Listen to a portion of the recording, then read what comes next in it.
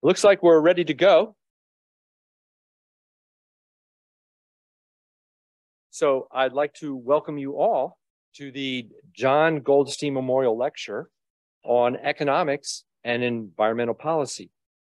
John Goldstein was a distinguished alumnus of our economics PhD program who devoted his career to public service through his work on economics and environmental policy.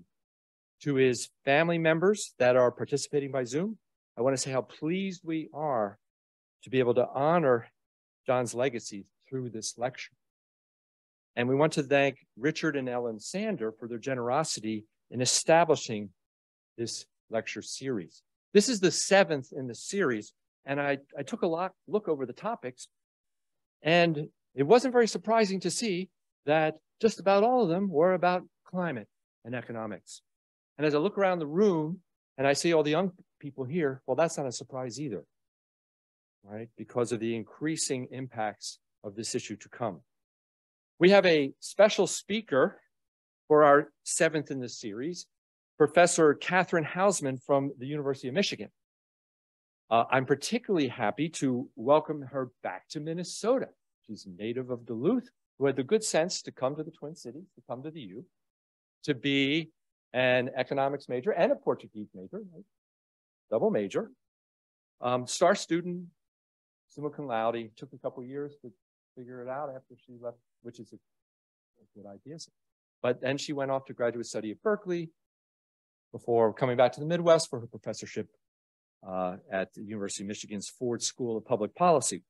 She's produced an extensive body of research on environmental economics. And if you look at her record, I'm struck about this focus on challenges in the energy transition. Now, suppose we could set a carbon tax of, I don't know, $300, uniform around the world, every source, a cement plant, a cow, whether it's in China or the US, right? Suppose we do that, I think we're done. Go back to whatever you're doing. Problem solved. It's not working that way. And luckily, we have young scholars like Katie Hausman figuring out these problems. And so let's give her a warm welcome as she shares her research to us.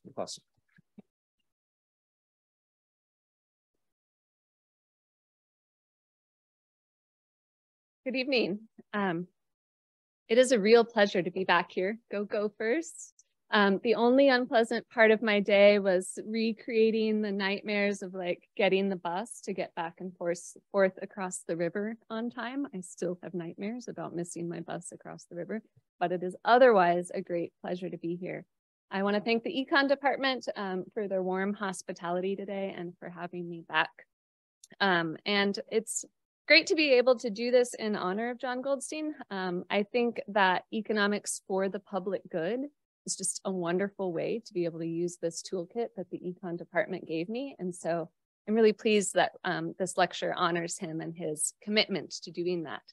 I'd also like to dedicate some of my remarks today to the memory of Fernando Arenas, who was one of my professors in the Spanish and Portuguese department, who passed away not too long ago and who had quite an influence on me as an undergraduate here. So I was at an event recently where young people aged 12 to 23 were asked what they are most afraid of. And I thought that they were going to say guns, to be honest, and it would have been understandable if they had. Most of them said climate change, which surprised me. And also didn't surprise me. So if some of you out there are here because climate change is a source of anxiety for you or something that scares you into the future, I'd like to start with a little bit of optimism and say that I'm not so scared. I'm cautiously optimistic, in part because we have made tremendous progress in our policies to slow climate change. Here we have pictures, 5 different representations of that progress that we've made. Most recently in the United States with the passage of the Inflation Reduction Act, with tremendous investments dedicated to things like electric vehicles and solar and renewables. Below that on the right, you can see the rising portion of electricity generation in the United States that comes from wind and solar. And this is a result of decades of pushes at both the federal and state and local levels to invest in things like wind and solar. A very different approach has been taken in the European Union, which has a carbon cap and trade program. So to the point earlier, if we just had a carbon price, maybe everything would be easy and hunky-dory and we wouldn't need to have lectures anymore. We could talk about other pressing problems in the world. The EU ETS is an ambitious cap and trade program, not yet at the level of stringency that most people would like to see to slow climate change, but still a tremendous step forward. And not just in terms of slowing emissions within the EU, but also in terms of showing how policies can really have an impact without damaging the economy. On the left, you see another example of that from our neighbors to the north, where there are a number of pollution pricing programs specifically for carbon dioxide that have made quite an impact in Canada over the past decade. If we look back further in time, we don't have a national carbon price in the US. We rely on many other different kinds of policies, but we do have cap and trade programs in the US, most notably California, which you see here, Governor Schwarzenegger signing into being. So we are making progress, and yet there's a lot left to do, which is what keeps me up at night, what keeps me going. If you look around the world, these are the jurisdictions that have some sort of pollution price on carbon. It might be a very low price, might be $2 per ton, just 2 orders of magnitude too low, but there's some sort of carbon price in lots of places, covering around 1/4 of global GHG emissions. But of course, that leaves the other 75% of GHG emissions. And in many of these jurisdictions, the price is simply too low. The programs just are not stringent enough to get us to the level of decarbonization that we need. Another way of looking at that is just to see what carbon emissions are doing globally. So here is a time series graph from 1750 up to 2021, showing carbon emissions by country over time. And you, of course, see why we have the problem that we have today. And you also see why we have a continuing problem. In part, it's because places like the United States, we're no longer really growing our emissions, but neither have we brought them to zero by any stretch. That's the blue area in the middle. The European Union has decreased its emissions. You can see the sort of peach color getting thinner over time, but again, still not down to zero. And of course, there are lots of places around the world that happily are seeing tremendous economic growth. We love to see this in China and other parts of Asia and parts of North and South America and Africa, where countries are rapidly developing their economies. But of course, that comes with increases in CO2 emissions as well. And the reason this matters is that it's going to very much impact future generations. And there's a disconnect here, right, between the policymakers who are leading the charge on CO2 pricing or carbon regulations or lack thereof, and then who bears the brunt of climate change. So on the left, you have climate strikes. These are a visualization that some science communicators like to use. They show you average temperature across time in different years. And so you can very quickly see, very starkly, how average temperatures are increasing globally. Despite, one-off years where they don't increase, they always come back up. And on the right, you see our choices going forward. Very high emission scenarios with very high temperatures, intermediate emission scenarios with still high temperatures. And even the very lowest emission scenarios still have rising temperatures simply because of the stock of pollutants that we've already put into the atmosphere. So some of you in the audience are in the bottom generation group. And this may, to date, this has already affected you. We've got 1.1 degrees Celsius or a couple degrees Fahrenheit warming over the last 100 years. It's going to affect me. I'm in this middle generation. I turned 40 this year. So my old age is going to be a lot hotter than my youth up in Duluth. But for those who are being born right now, they're going to live all of their lives in a warming world. And in fact, a dramatically warming world. And they're not the ones that are at the decision table right now. So we have a tremendous moral responsibility to think about these future generations and how our decisions around climate and energy transitions are going to impact them.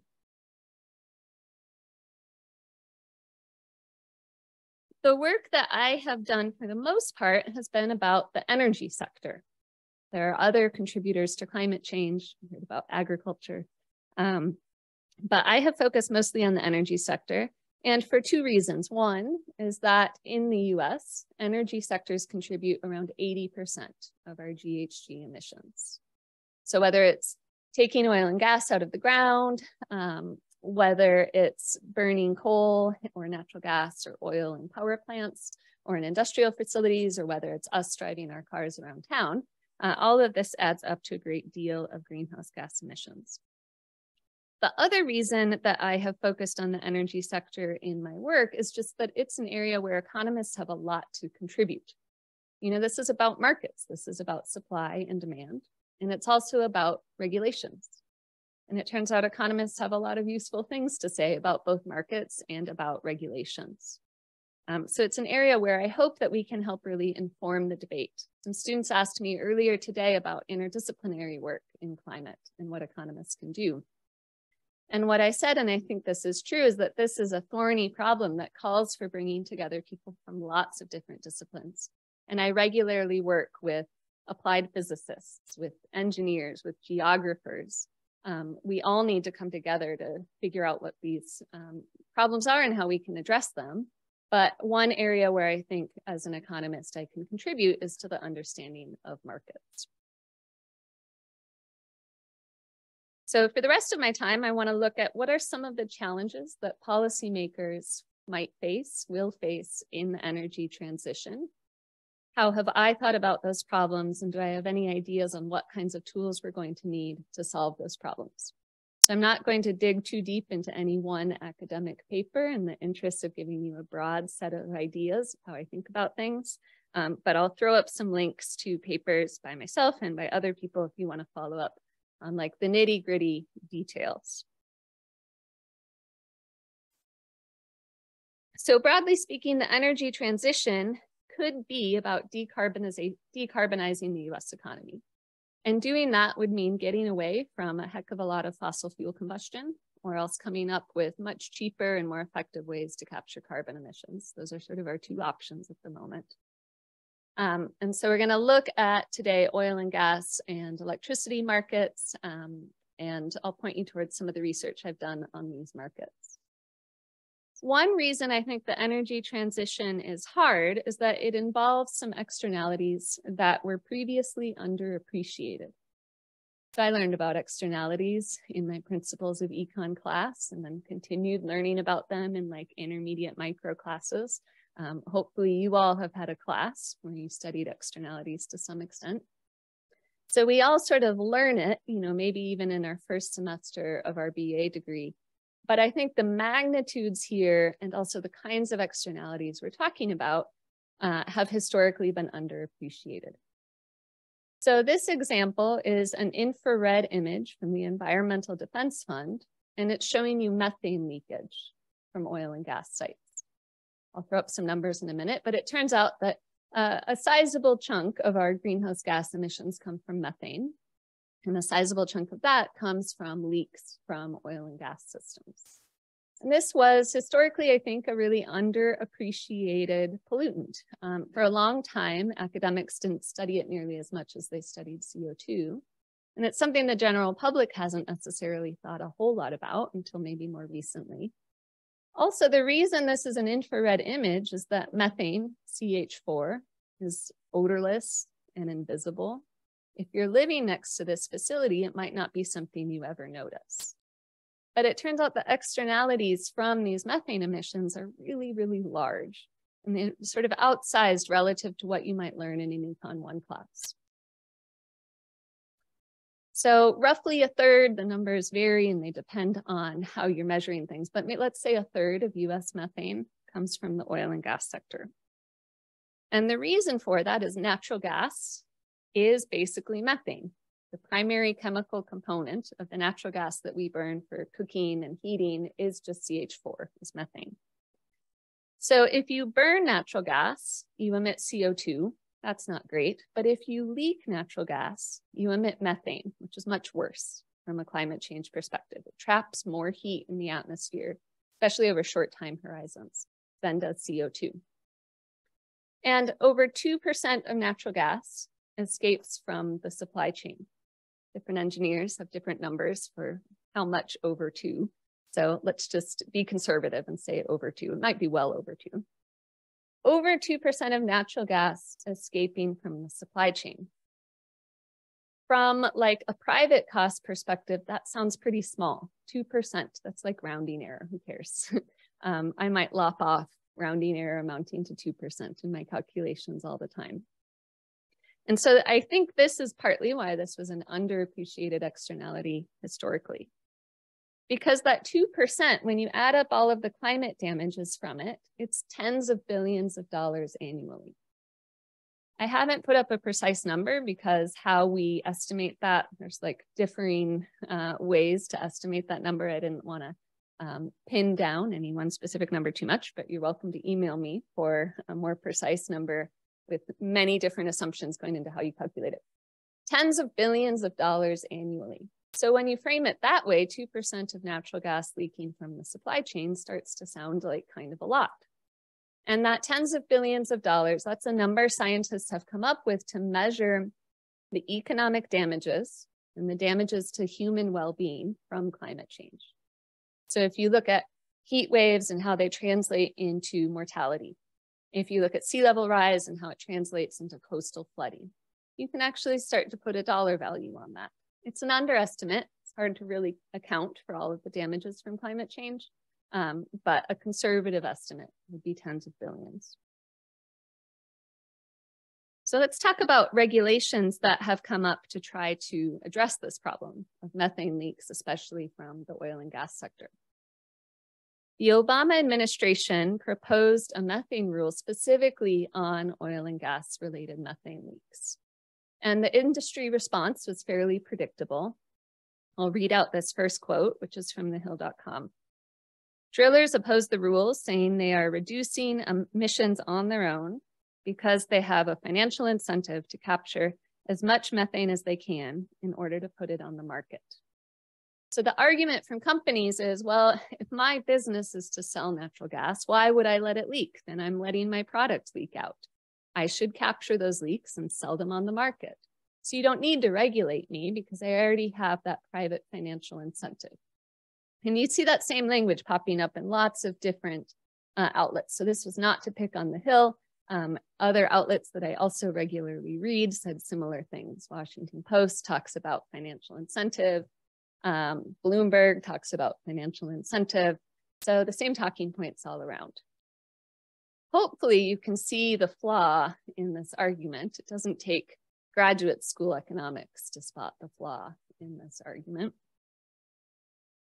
The flaw is that the private value to the industry of keeping the gas so that they can sell it is tiny compared to the externality. So Econ 1, you learn externalities, you draw up some graphs. They've got like triangles and rectangles, and you calculate some deadweight loss. Here, those numbers for that deadweight loss are really big because the private incentive to keep that gas and sell it on the market is tiny compared to the social costs from climate change. The current commodity value of leaked gas, $2 to $8 per MCF, 1,000 cubic feet. It's just a measurement of gas volume that you might contract on. Historically, it was, maybe $3. The Russian invasion of Ukraine pushed it up to $8. It's back down again. So somewhere in that range and varying from year to year. But the climate change externality is like 2 orders of magnitude greater. 1 order to 2 orders of magnitude greater. So if I can come up with some smart technology that's going to capture leaks or prevent leaks from happening in the first place, if I go try to sell it to an oil and gas driller, $15 per MCF to implement this smart technology, they're of course not going to take me up on that because it'll save them $2 to $8. But society would like them to. It'd save society over $100. So quantifying externalities and figuring out just how big they are and why financial incentives for private companies don't line up It's a really important thing for us to be doing as a society. That brings me to a separate set of papers that I have, separate line of research, really looking carefully at a specific part of the natural gas supply chain, which is the role of regulated utilities. I would name the utilities so you like have a picture of who I'm talking about, but I don't want to call out any one utility specifically because this isn't like the fault of one firm. This is just how things are set up. But picture whichever natural gas company you pay your monthly bills to. Most natural gas distribution utilities, so the ones that are serving us as customers, have fuel cost pass-through clauses in their regulations, right? So a utility will be regulated by a state commission that makes sure that the utility prices are fair and reasonable and that we're not all being overcharged for our gas. And in most places, that fuel cost pass-through is set so that utilities can recover the cost of gas that they purchase as opposed to the cost of gas that they sell. And there are legal and historical reasons why the regulation is set up this way. It makes sense. If you've studied like natural monopolies and rate of return regulation in your econ class, it makes sense that this is what we do because we want to make sure that utilities are made whole and able to recover all of their costs and that they don't go bankrupt. So this again comes back to the idea of underappreciated externalities in the past and then what it means for regulations going forward. Maybe we set up these fuel cost pass-through clauses decades ago before we really understood how bad methane leaks are. But what they mean today is that I, as a utility, have no incentive from a cost perspective to prevent leaks because I'm going to get reimbursed for all of the gas that I bought, whether I sold it or leaked it. So that's a problem from a climate change perspective. And it's even starker than what I showed you on the previous slide, where there was at least that $2 to $8 financial incentive. This is not to say that utilities are out just like leaking methane left and right willy-nilly. They do care a lot about safety, for instance. Methane leaks can also lead to explosions, so utilities do fix leaks. But it means that their current incentive is around finding and repairing leaks that pose a safety hazard, and that might not be perfectly correlated with leaks that pose a climate hazard. So you really want them to be regulated for both.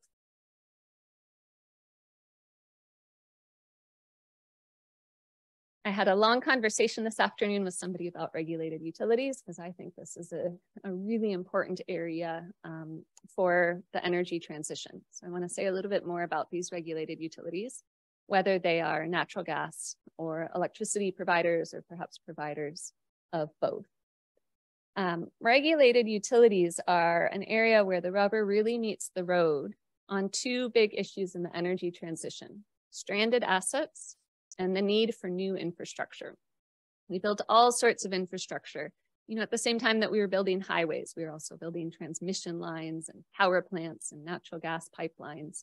We have all of this infrastructure sitting around, and it was designed for a fossil fuel world. It wasn't designed for a decarbonized world. So some of that infrastructure we're not going to want to use anymore, and we're going to need to replace it with new infrastructure that's going to be expensive. So how do regulated utilities fit into that? A lot of proposed decarbonization scenarios, this is not mine, but this is similar to what you see from a number of different papers. And if you want to follow up, you have the citation down at the bottom. A lot of proposed decarbonization policies rely on people like me disconnecting from natural gas altogether. The idea is that I buy a heat pump and I use that instead of my natural gas heater. I buy an induction stove, I use that instead of my natural gas stove. And the idea is you get, millions of people in the US onto heat pumps, and then you power those heat pumps with renewables. And that's how we get to zero carbon. I'll just say, I haven't yet got a heat pump. I really value my natural gas, keeping my Michigan home warm in cold winters. But I can see the end goal here. And I can see why we want to electrify. So how does this transition scenario play out for a regulated natural gas utility? I mean, in this world, maybe they don't exist anymore. selling natural gas by the time we've got all these heat pumps in. But what happens in the transition where we're getting to that point of people having heat pumps? Regulated utilities have a whole bunch of fixed costs. All that infrastructure that I said that they built decades ago. Also infrastructure they built 5 years ago. They connected new homes to natural gas and new subdivisions. They built new pipelines to be able to do that. They had leaky old cast iron pipelines, and so they replaced those with nice new pipelines that don't leak methane. When regulated utilities do that, they spread out those fixed costs, those infrastructure costs. And they spread them out across all ratepayers and across years, because they don't want us as ratepayers to be suddenly hit with like one gigantic bill. So there's this idea that you'll incrementally recover all of those infrastructure costs and that you'll spread it out across people. Well, that poses a problem in the energy transition. We are still paying off our old infrastructure for natural gas and for electricity. So now suppose, I don't know, 10% of people decide to electrify their homes. They install heat pumps, they install induction stoves, they install an electric clothes dryer and an electric hot water heater, and they completely disconnect from natural gas. Then because their utility is still recovering all of these sunk costs from 30 years ago, what's going to happen to everybody else on the natural gas system? Prices are just going to go up, unless we do something in the regulatory space to prevent it. This would be business as usual in a world where a lot of people electrify. So this poses equity questions, right? Who's going to install induction stoves? They're expensive. It's probably going to be high-income households. So who sees rising natural gas prices in the interim? Probably low and middle-income households.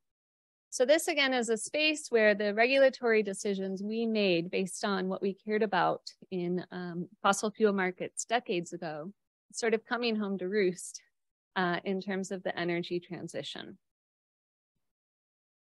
So in a paper that I have with Lucas Davis at UC Berkeley, we try to really quantify this and say, looking historically at how natural gas utilities have behaved, how much do we think that bills would rise? And we do this by leveraging what we call an econ, a quasi-experiment or a natural experiment. We look for parts around the country where municipalities have lost population because of things like white flight historically, or out-migration from rural farm areas into cities, any number of different demographic changes. And then we trace out what natural gas bills did for the remaining people who stayed in a city. And this is what we see, the fat blue line in the middle, is that prices rise, exactly as is predicted. And if only a small percentage of residential customers defect, then this isn't a very big deal. But if we get the kind of large-scale electrification that decarbonization calls for, then you start to see really quite large bill impacts for people who haven't yet made that transition. To put more specifics on it, well, what kinds of costs are utilities still recovering? So the biggest, single biggest line item on a bill would just be the cost of purchasing natural gas. And of course, that doesn't need to be done anymore. So that's a cost that can go away. But then you see lots of other different costs that don't go away when a customer electrifies. So utilities are still recovering old capital expenditure costs. They're going to need to do that if we don't want them to go bankrupt. They still have to pay off old pensions. Again, we need to do that unless we want to default on pension obligations or allow utilities to go bankrupt. And I don't think we want either of those outcomes. And now suppose that the 10% of people that electrify do it sort of in a geographically dispersed manner. So it's not like everybody on my dad's street switches over to electricity. It's like a couple of people do. Then you need to run the same pipelines down Main Street to serve remaining customers. And so maintenance costs don't really go down at all. All you save on are maintenance costs of the short spur that connects the main line to your home line. So all of this is in the bucket of equity considerations. What happens during an energy transition with equity and justice considerations. And I hear in public discourse 3 different sort of tracks. They overlap, but they're not synonymous. Some of it is about environmental justice, which you see on the left-hand side. This is a picture from Detroit, near where I currently live. Some of it is about energy justice. This is a logo of a great podcast that I stole. You should listen to the podcast so I feel less guilty about stealing their logo. And then on the right is a picture of young people advocating for climate justice. So how do I think about equity considerations?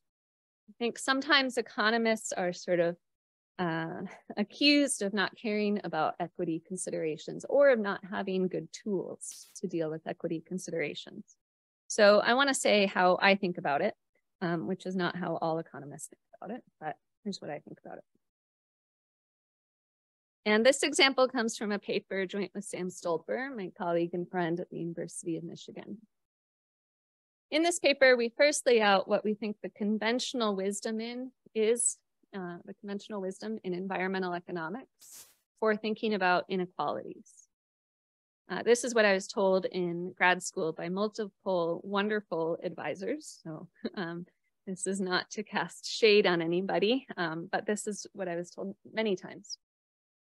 Suppose you observe that a low-income household is exposed to a lot of pollution, and then a high-income household lives in a beautiful, pristine neighborhood and doesn't get exposed to pollution. So an environmental justice advocate will say that that's unjust and that this needs to be rectified and that everybody should have access to the same environmental quality. And the conventional wisdom in environmental econ was to say, well, no, there isn't a policy failure here per se. It's just that some people have more income than others.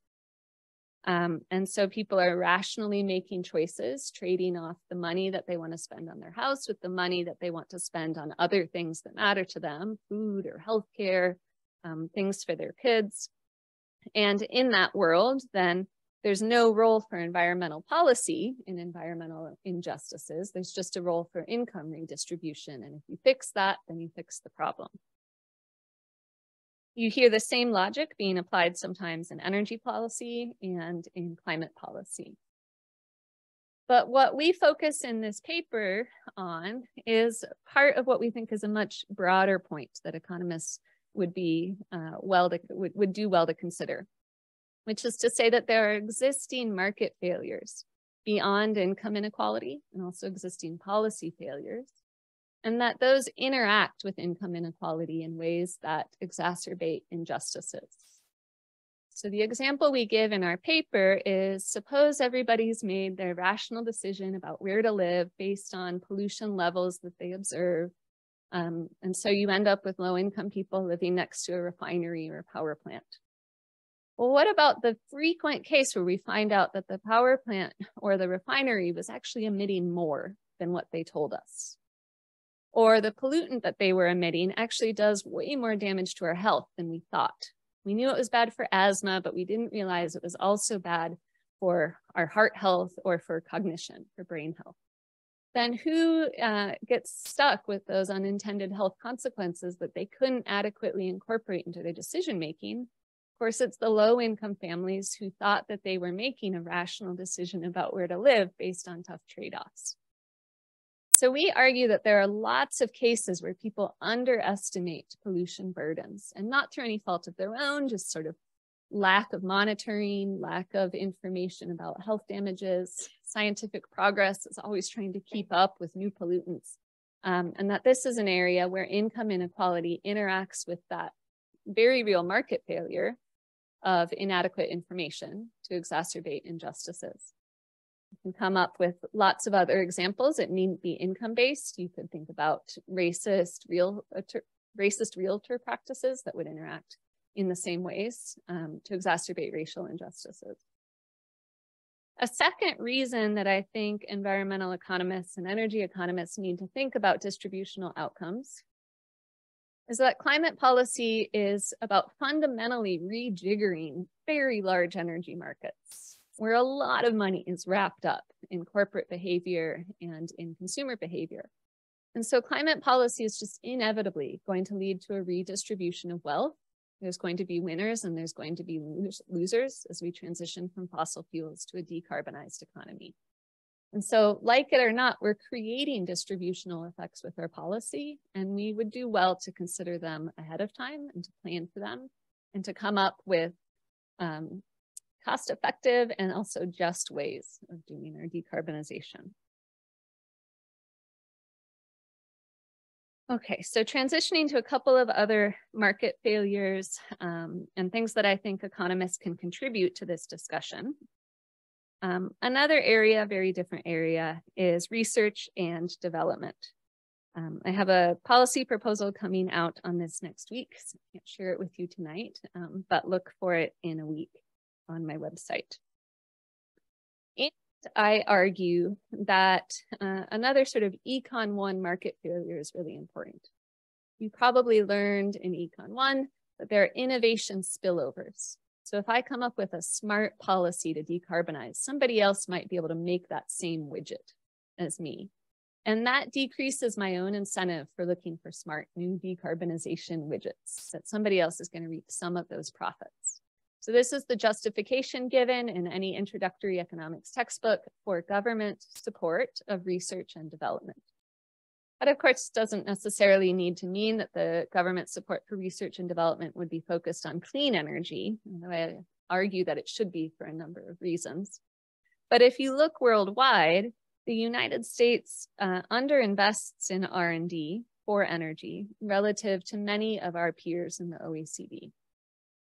So I think that there's real scope here for the US to up its R&D and to do it in really smart ways following best practices, to allow us the best shot of coming up with new energy technologies, whether they are new ways of producing electricity, new ways of capturing carbon.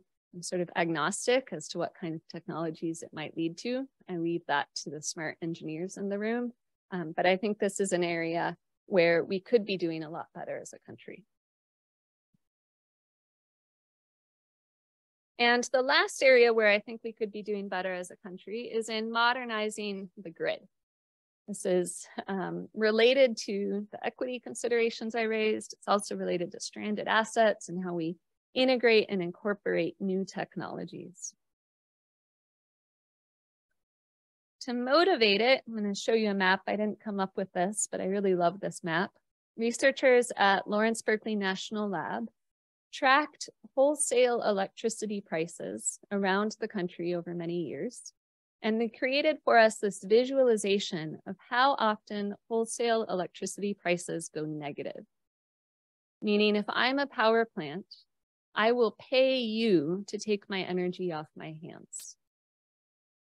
That's a pretty funky set of supply and demand conditions that gets you to negative prices.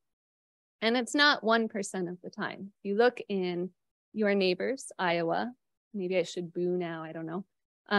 If you look in Iowa, you see that prices go negative in like a quarter or a fifth of hours. So this is a pervasive problem in certain states.